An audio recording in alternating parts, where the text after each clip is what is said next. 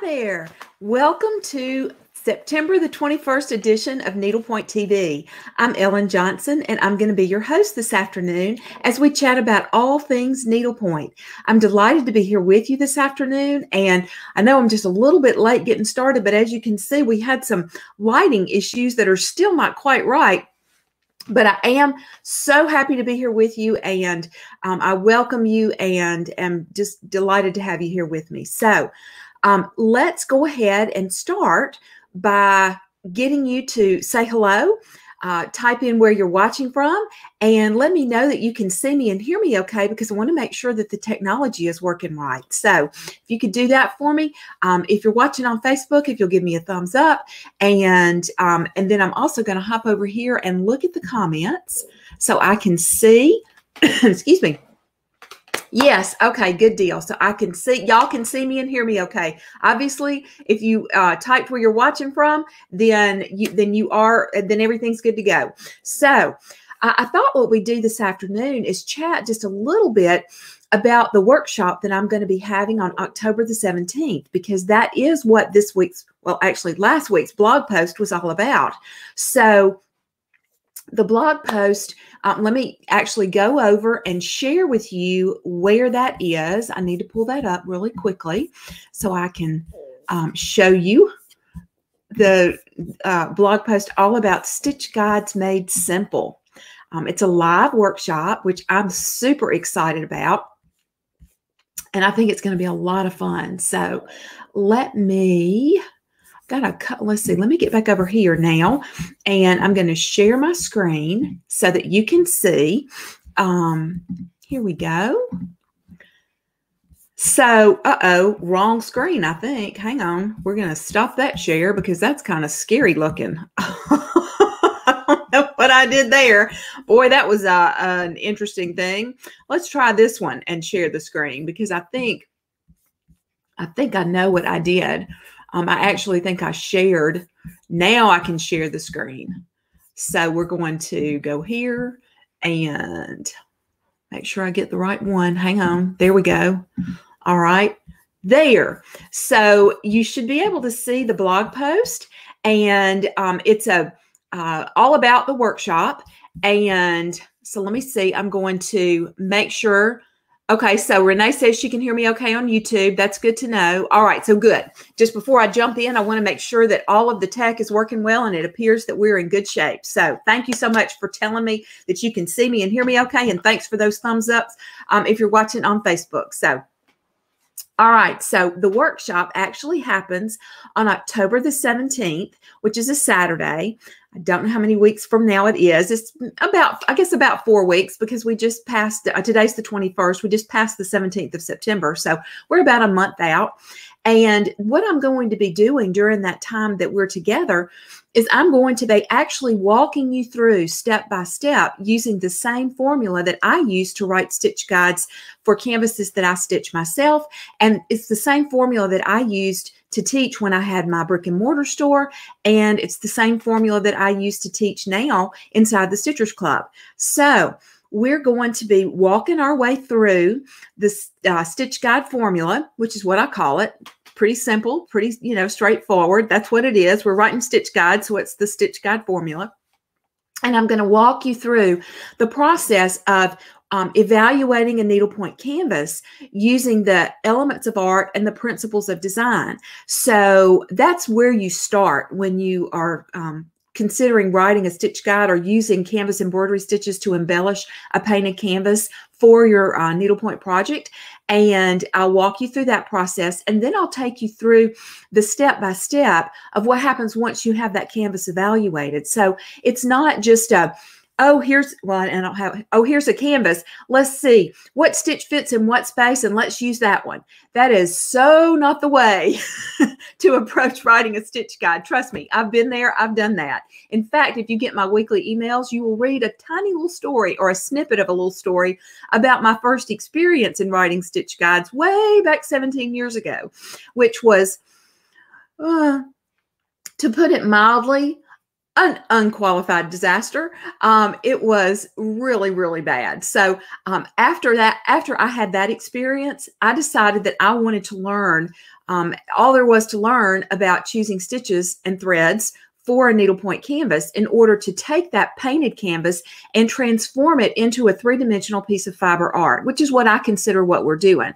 I think when you take a painted canvas and you add canvas embroidery stitches and novelty threads and all that kind of good stuff, what you're doing is you're actually creating your own interpretation of that canvas, and you're interpreting that through the use of threads and stitches, and it is becoming a piece of fiber art. And it's three-dimensional because you're adding texture and depth to it.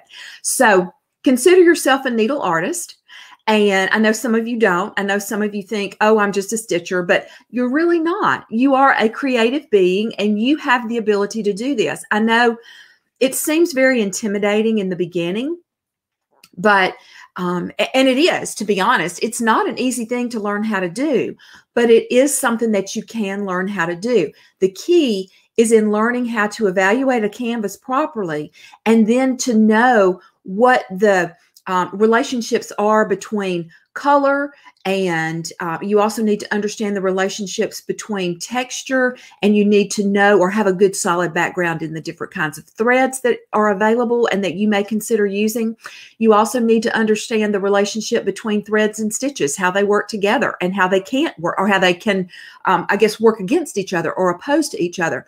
So they don't work together well. So it's good to know what stitches are going to work well with what kinds of threads. There are all kinds of things that you need to be able to know in order to be able to write your own stitch guides. And that's what this workshop is all about. So now I will tell you, I'm going to walk you through using an example canvas or a sample canvas, or I'm going to call it actually my study canvas. And if you decide you want to join me, then of course you can follow along using the same canvas that I'm using, or using my canvas as your example, because you'll have a photograph of that canvas too, and you'll be able to take the notes that you take during the workshop inside the workbook, because there is a workbook that goes along with it. So you'll have the opportunity to take notes, and you'll be able to refer back to your workbook when you're finished with the workshop, which is a full day, starts at 10 Central Time in the morning, and then we're going to try and wrap things up around 4:30 that afternoon. And we will take a break for lunch, but it'll be a short one. So it's going to be a full day. I can't promise you that you're going to have a stitch guide written for just any old canvas out of your stash, but I can tell you that you will have at the end of the workshop a master plan for the canvas that you've chosen to use for this particular workshop, if you just decide to use one out of your stash, because you can do that too. If you'd rather use one out of your stash, then follow along with me with the one that I'm going to be using. That's perfectly fine too. But there are a couple of things that I want to make sure that you know before you go stash diving to find a canvas. One is that you don't want the design to be a really big canvas. You're going to want it to be, I initially said no larger than 5 by 5, but I know that that can be a harder size to find. So if you can make it no larger than 7 by 7, and that's actually, so that's going to be about that big by about that big. That's a decent size. It's something that you can, that you should be able to stitch in a relatively quick period of time. It's not like some, 10 by 20 piece of art that you're going to have to take and dissect, and then use these principles and apply them to the canvas, and then come up with all the different options. That's why I think it's super important in a situation like this to keep the project small. And then you also want a design that's not going to be terribly detailed. So one that doesn't have a whole lot of shading on it. And you can see on this particular canvas, let me scroll up just a little bit so you can see it better. This is actually a Mindy canvas, Designs by Mindy. And this is a good example of the kind of canvas that I'm talking about. Now, let me go ahead and make that one bigger.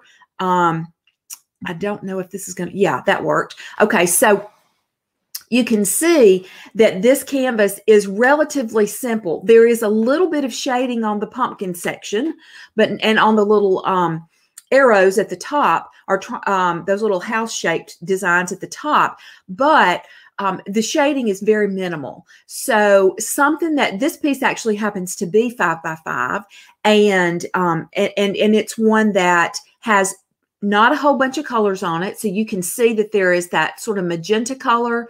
You have orange, yellow, green, black, and white. So what's that, 6 colors? And I may be missing something in there. There may be a little bit, well, I don't know. I think that's about that. So we'll say 6 to 7 colors. So this canvas is a very simple, design.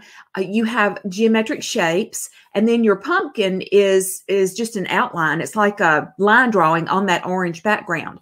So this is an example of a kind of canvas that I would suggest being a good option, or one that is a potential candidate for you to pull from your stash.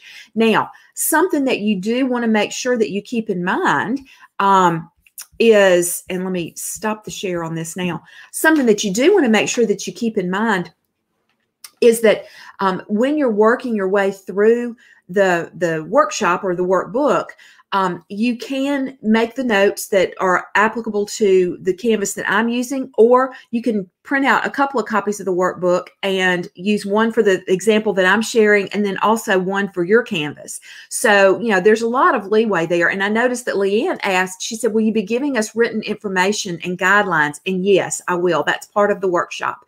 So those of you who are members of the Stitchers Club, this is included in your member fee. So in your monthly membership, the actual access to the workshop is included.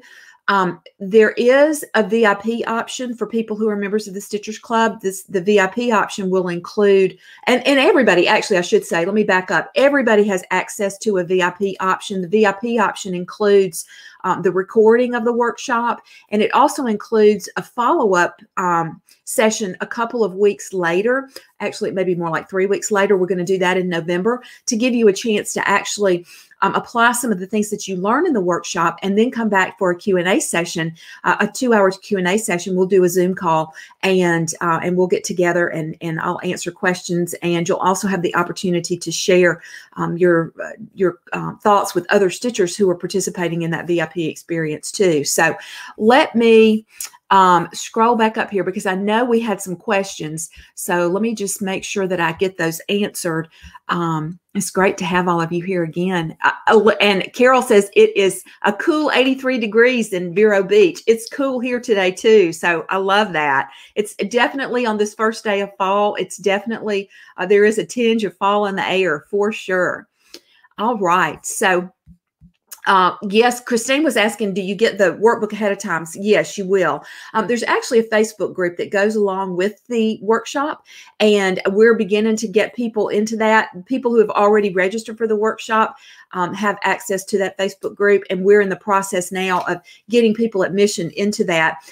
So those of you that have already requested access, be sure and keep an eye on that Facebook group over the course of the next day or two, because you will be getting access to the Facebook group that will be part of this as it's a pop-up Facebook group. So it'll be active through the right before Thanksgiving. So,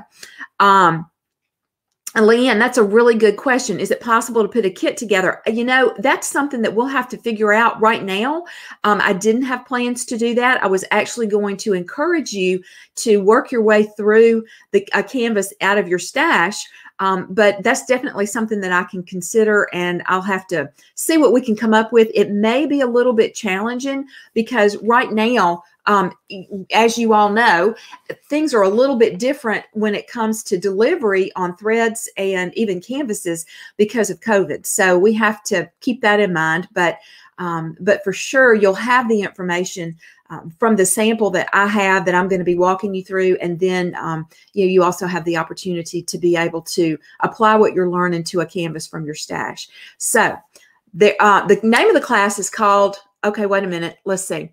What the name of the class is called Stitch Guides Made Simple Live, and it's a live workshop. So that's why we're calling it live. We're going to be doing it on Zoom. And again, if you are a member of the Stitchers Club, then you get access to the workshop. If you're not a member of the Stitchers Club, I actually need to hop over here and do this really quickly to share with you. I need to give you the link, because I should have had this done already, but you know, best laid plans don't always work out. So this is the link to get to.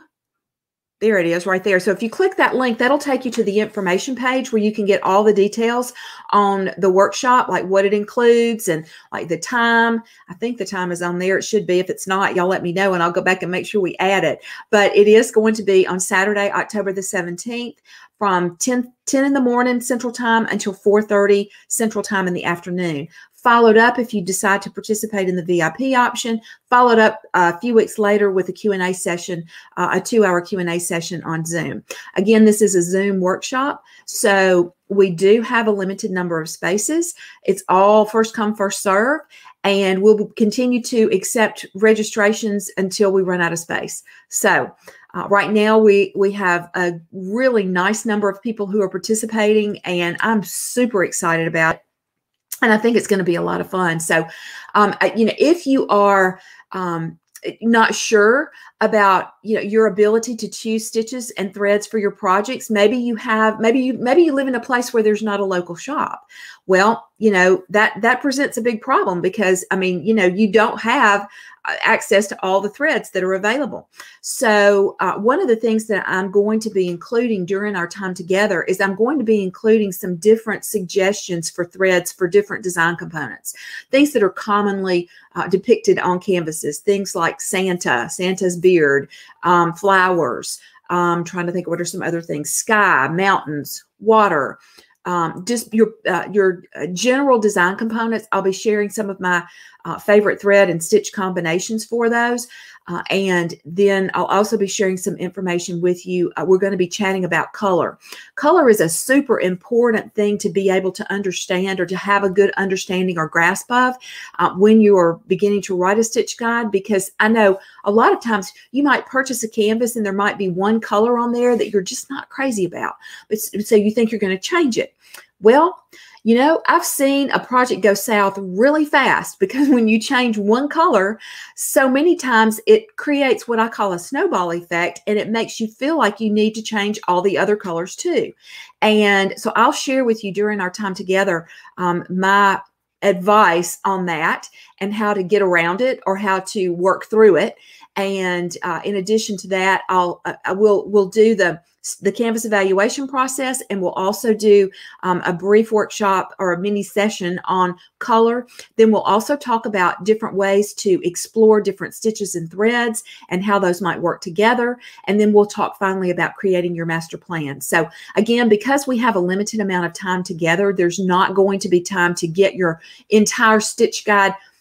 Probably some of you may be able to, but for the most part, I'm not going to say everybody's going to be able to have a finished stitch guide ready to go and start working on their project right away, because this is a process. It's not something that that you can do the first time you sit down to do it. So I will give you the guidelines and the framework for doing that, and I think it's just going to be a lot of fun. So if you haven't checked out the blog post over on the Serendipity Needleworks website, let me share that with you. The website is right there in the banner at the bottom, and you can go to that website and it'll be the most recent post. I think the name of it is just Stitch Guides Made Simple 2020 or Stitch Guides Made Simple Live. It's one of those. It'll be the one that's at the very top of the page though. So let me see. Let me hop back over here. Does anybody...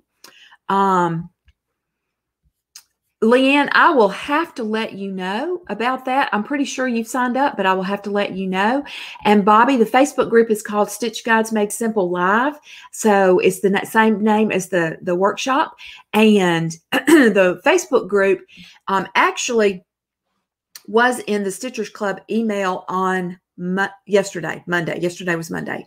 And then if you are not a member of the Stitchers Club, but you signed up for the workshop, then you'll be getting an email either later today or tomorrow that includes that link to join the Facebook group too. So, and let's see. Here we go. Okay, so what? Oh, I see we have a connection here. Elle says she used to love getting fried clams from the Clam Shack in Hingham. And we have Cam with us who is in Hingham. So isn't that fun? And Elle is actually in Australia now. So I love that. I love that. So, all right. So if does anybody, I will go ahead. We have a few more minutes. If you have any questions, feel free to type those in the chat box and I'll be happy to answer those.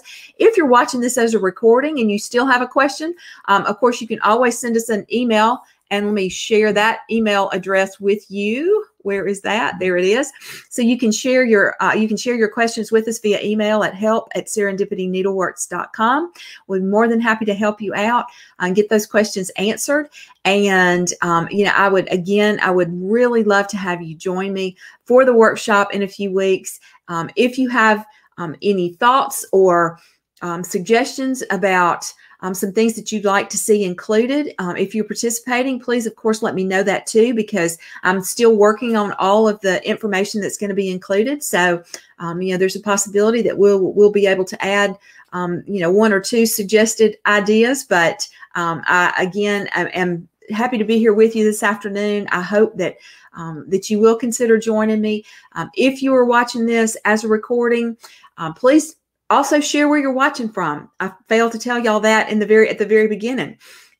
If you're watching this as a recording, let me know, say hello and say hi from where you are in this great, big, wonderful world that we live in. And again, if you have questions, either send them to us at help@serendipityneedleworks.com, or you can leave them in the chat box too, and I will do my best to get those answered for you in just ASAP. So, all right.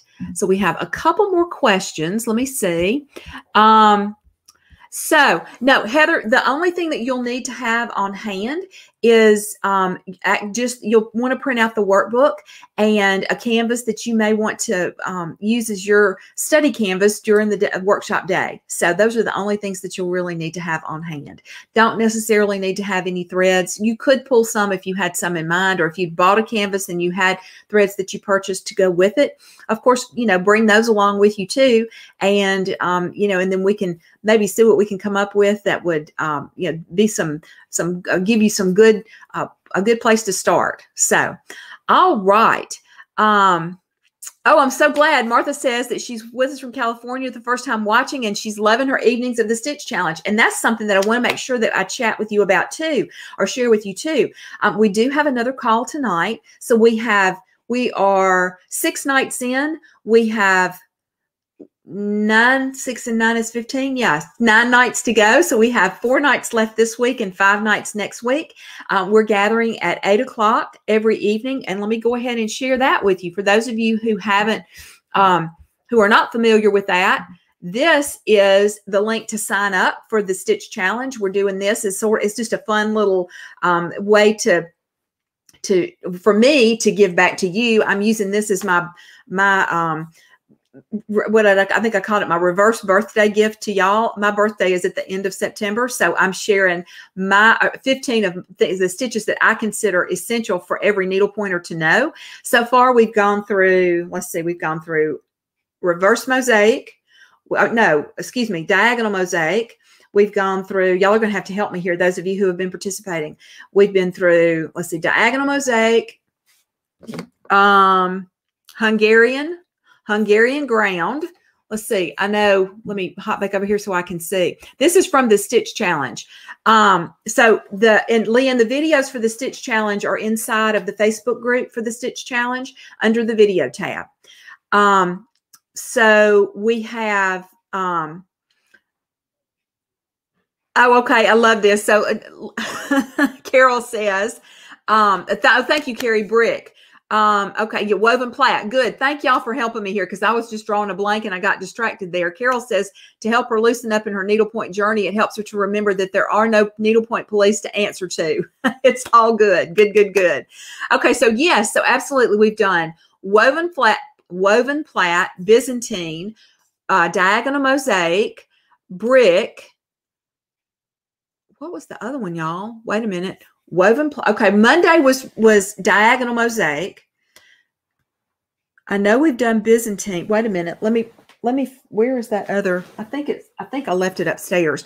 Hungarian ground was last night, and I know there's. Okay, we did diagonal mosaic, Hungarian, brick, Byzantine, woven plat, and Hungarian ground. That's it. Those 6. And then we have 4 more this week. and 5 more next week. So we're getting together at 8 o'clock Central Time, and I'm sharing a new stitch each evening.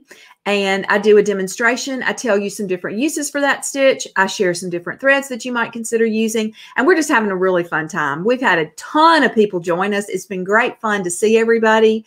And I think it's just a fun way for us to kind of lose ourselves in some canvas embroidery stitches, and just kind of escape for a little while into what I call the wonderful world of needlepoint. So if you haven't joined us, I would love for you to join us. Like I said, we're having tons and tons of fun. We've had lots of people join us live for the calls. I'm doing a little, we're doing some prizes. So there are ways that you can get prizes, or you can qualify for prizes. What we're doing is every picture that you post, you get a point, but the picture needs to include our hashtags. So our hashtags are, and this is included in the email that you get when you sign up, but the hashtags are hashtag Serendipity Needleworks, which is the name of my business, and then also hashtag Serendipity Stitch Challenge. So those two, you can use either or both, and then share your pictures on social media, and you'll get a point for the pictures, you know, that you've shared. And then you also get a point for showing up live. So for those of you who have been showing up live, you're getting a bonus point for being there in real time. So at the end, what we'll do is we will be awarding prizes based on the people who have the most number of points. If we have ties, then what we'll have to do is do some drawings, and the people who have posted their people who have not been able to post pictures, rather, what we'll do is we will have some prizes that we'll draw from everybody who's participated but who hasn't shared pictures, because I know not everybody has social media, and not everybody has a camera that they can use to take pictures of their projects. So we want to be fair about that too. So okay.